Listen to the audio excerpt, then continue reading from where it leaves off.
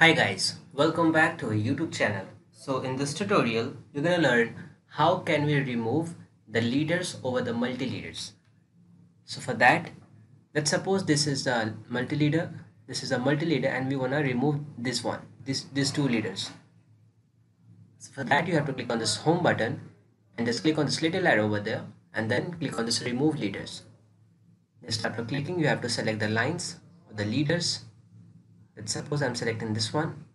But first you have to select the multi-leader. So this is the multi-leader, click on that. And now you have to select the leader.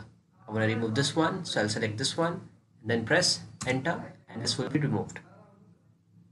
You can do the same with this one. Again,